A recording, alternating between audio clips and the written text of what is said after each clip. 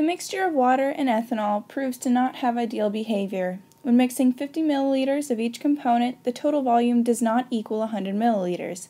This is due to intermolecular forces and binding spaces during the mixing reaction. In this presentation, I will be going over the procedure of this reaction and the ion forces that are created as a result. For this experiment, I will be using 50 milliliters 95% ethanol. Ethanol is dyed green for visibility. The solutions have been measured exactly with volumetric flasks. In the clear flask is 50 milliliters of distilled water. First, I'm adding ethanol to a new 100 milliliter volumetric flask using a funnel to avoid spilling solution in order to keep exact measurements. Please take note of the measure markings on the flask and where the mixed solution adds up to. As you can see, ethanol plus water causes a decrease in total volume. Here is the photo of the standard water addition from the beginning of the presentation. Water is dyed yellow. As you can see, ethanol is drastically lower. The total volume in the ethanol-water reaction decreases because ethanol only has one oxygen while having 6 hydrogens. This means that there is absolutely no way that every hydrogen can produce a hydrogen bond.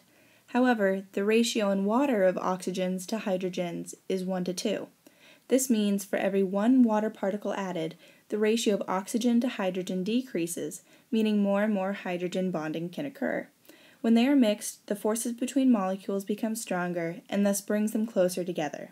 Also, because of ethanol's shape, no perfect geometry can be met, so clumped, but still scientifically and mathematically correct, bonding occurs. Here is a photo of the bonding structures in liquid water as a comparison.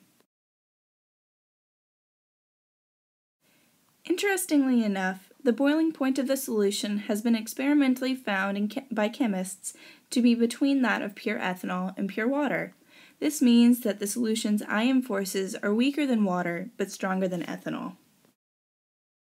You hopefully haven't had too much experience with alcoholic beverages, but as you know, drinking alcohol has ethanol and usually trace amounts of other alcohols like methanol. Because of the volume decrease when adding water, some alcohol experts say there is no perfect mixture of water to alcohol, especially in drinks like scotch. Thank you for listening.